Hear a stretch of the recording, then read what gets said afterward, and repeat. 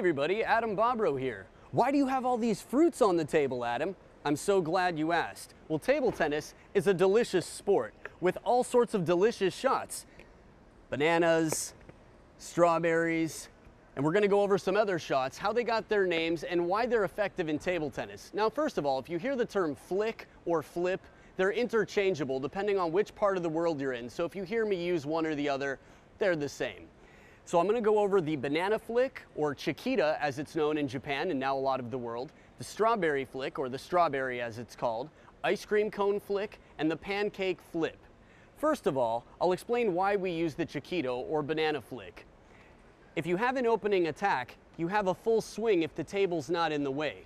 But when the serve is short and over the table, you don't have room for such a big backswing, so you need to turn the racket down so that you can generate more wrist action and get top spin and even some side spin on it because the table's in the way.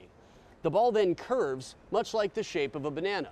So here is the banana flick. Little bit off the top of the net, but you can see top and side spin. One way to make sure that the ball comes down, spin is very important on the opening attack. Now here's the opposite side spin. If the chiquita, the banana flick, is this way, the strawberry is the opposite way. I'm going to show you slowly so you can see. It can be quite confusing for the opponent. Opposite rotation of the banana flick. Now the ice cream cone flick is when the racket comes up, maybe the opponent thinks you're going cross court, and you turn the racket head up like an ice cream cone to brush inside out on the ball and send it to the opposite corner. Deception's very important. This can be effective. I'm across the ball like an ice cream cone. The ball bends with side spin to the opposite corner. So that's the ice cream cone flick.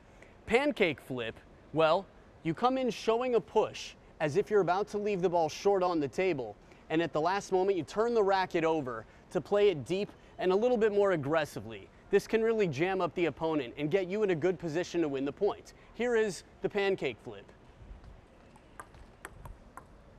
Slow motion, that was the pancake flip. Show push, flip over.